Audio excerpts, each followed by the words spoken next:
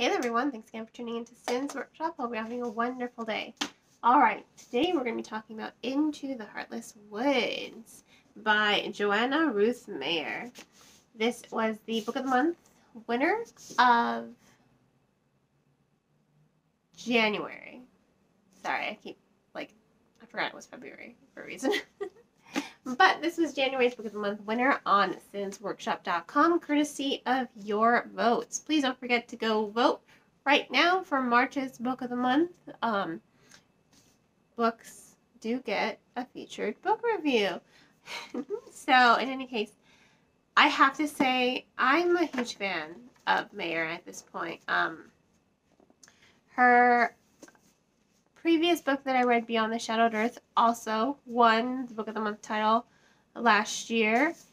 And I have to say I'm really impressed with her writing style. This one is... The other book reminded me a lot of, the Lord of the Rings series in a way. I felt like it had that sort of atmosphere to it. This has a little bit more of a fairy tale aspect, in my personal opinion. So I love this. Once again, when I have a book, I'm going to try to read you guys the first line. And it's prologue, monster. I have to say I love the detailing with the chapter heading because they do change. Because the monster, she doesn't want to be a monster anymore. So the first here, I will read the prologue for you a little bit.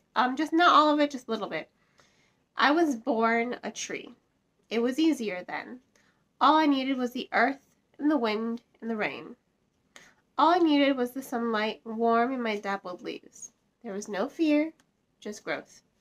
No wanting, just sky. No thirst, thirst, thirst. Only starlight. Isn't that such a wonderful first paragraph? I was just immediately captivated by this story because, it's titled Monster. So this monster was born a tree. So Gwynedd, I hope that's how you pronounce her. That's how I was pronouncing it. So it continues, but my mother wanted daughters and she chose the birch tree.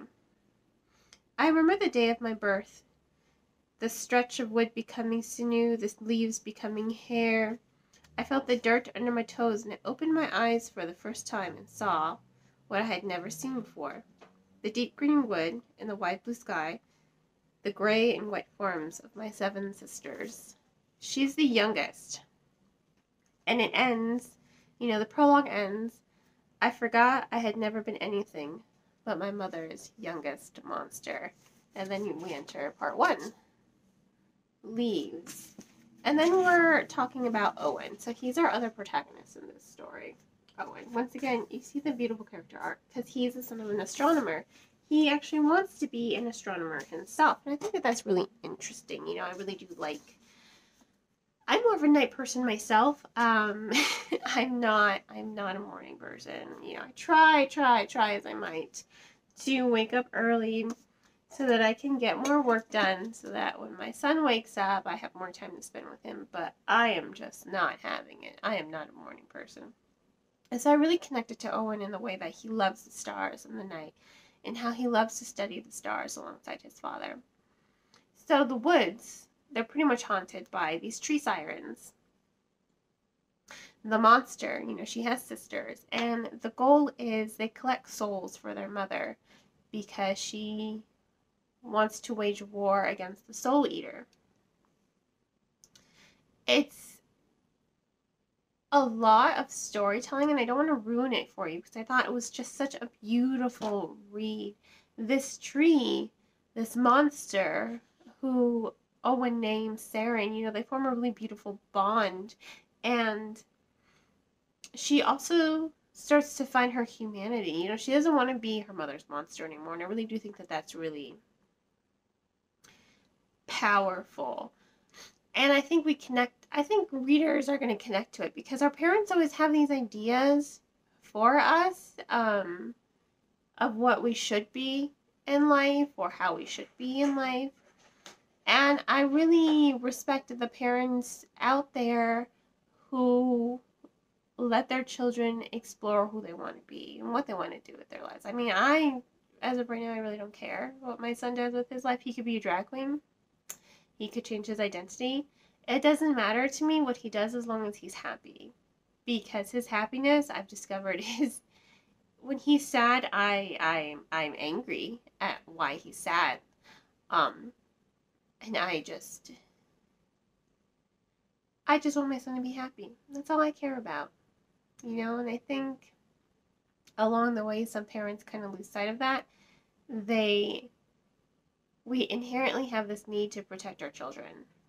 And that's that's kind of what Gwynedd wants to do. Sorry, my cat just knocked down something.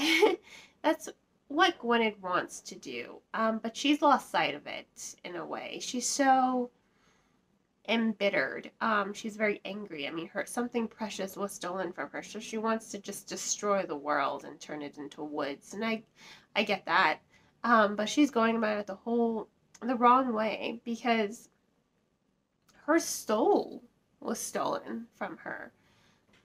I mean, what are we without our soul? It's a really thoughtful and compassionate story about finding your humanity, finding your soul, what it means to have a soul. Saren is a monster. She has a heart, but she doesn't have a soul. And I think we question that a lot of the time along with Owen as we're reading the story, because it's like, you've done this and this and this. How can you say you don't have a soul?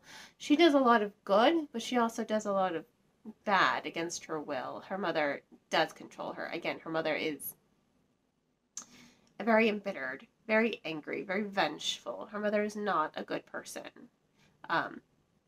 It's really the embodiment of a toxic mother-daughter relationship. And I thought it was very powerful how it was written. It really makes you think about what it means to be a good parent, what it means to be a bad parent, what a toxic relationship between a parent and a child looks like. And I really do like stories that are thoughtful in that way. And whether or not it was the author's intent to highlight something like this is regardless, that was my interpretation. I always say this with books are a form of art, and they are up to the interpretation of the reader. That is how I interpreted it. Maybe you won't interpret it the same way as I do, but I thought it was really profound. I think it gives the story a lot of depth. And I really did think it was just wonderfully written. And I like how we go back and forth between Owen and Saren. I love the tension between their relationship, because she's a tree siren. And as a siren, she lures men to their death, or not just men, it could be anyone. Lure anyone to their death to collect their soul for their mother. So I think it was really thought out how she brings about this tension, because Saren saves Owen and they form a friendship. She saves Owen, she saves Owen's little sister, but again, she's done a lot of bad. Again, she's a tree siren for all her life. She's been raised to be a monster, and she doesn't want to be a monster. And I think it was just very not empowering. It was very captivating, that's the word. Captivating to read the relationship, to see the tension, to see the secrets that linger between them, the things that they don't want to speak about because they care about each other. But what kind of a relationship or friendship is that if you can't be honest with the other person? So I do like how they move around each other. I do like how they develop, and I do like how the story develops as well. It has a very steady pace. The ending was just mind-blowing. I thought it was so well written. It was executed perfectly. I liked how the author also captures the passage of time. She doesn't linger on a lot of detail. She shows you what you need to know that time is passing. That's it. And I like that. She doesn't linger on expressing, oh, this much time has passed, this much time has passed, this much time has passed. That kind of, in my opinion, when authors do that, they slow down the pacing of the story. I can understand it from time to time, but it's not my favorite thing. I think there are better ways to showcase the passage of time, and I think Mayer does that. I think when, oh God, I don't want to spoil anything for you, but when Saren is looking for Owen later on in the book, a lot of things happen. A lot happens.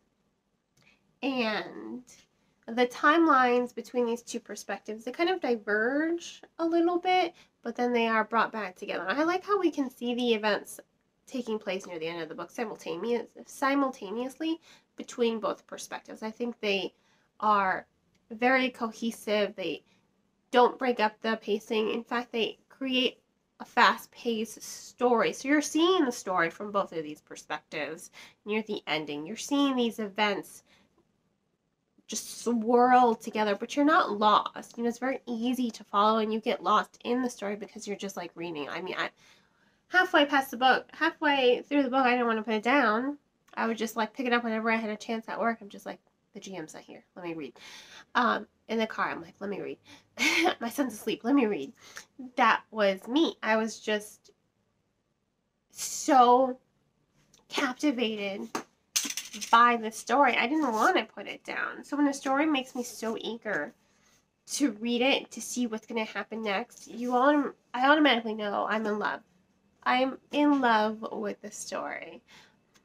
And I was just blown. I mean, it really does a good job of characterization. It really does a good job of writing the story. And I do like how it does a different writing structure as well. When Owen's talking, it's, you know, traditional verse. I mean, traditional prose here. But the monster, her perspective is written, again, she's a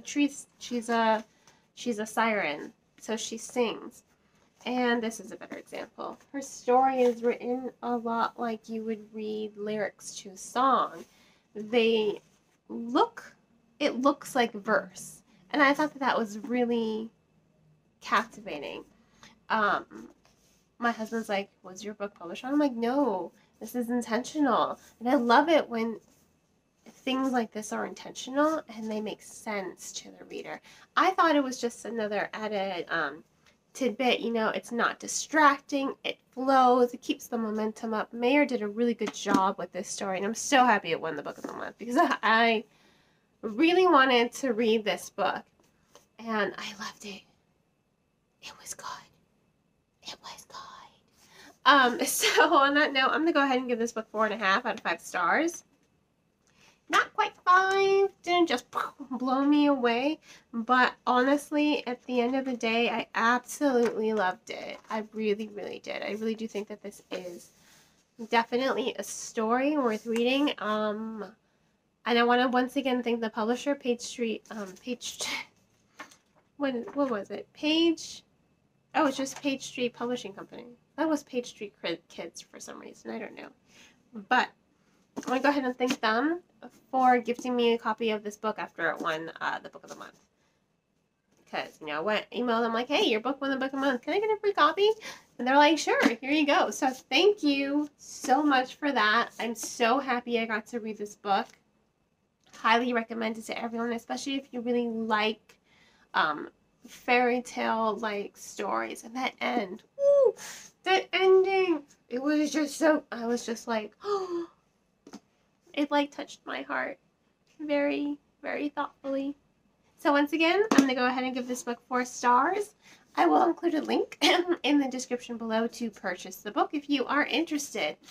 If money's tight, or if you're just like, which I completely understand, please check out this book from your local library. It definitely deserves to be read, and please remember to support the author by writing your own review for it, sharing it with your friends, and purchasing the book if you are able to. On that note, I hope you all have a great rest of your day. Please don't forget to like this video and subscribe to my channel and share it with all your book-loving friends. On that note, Have a great rest of your day and happy reading, everyone.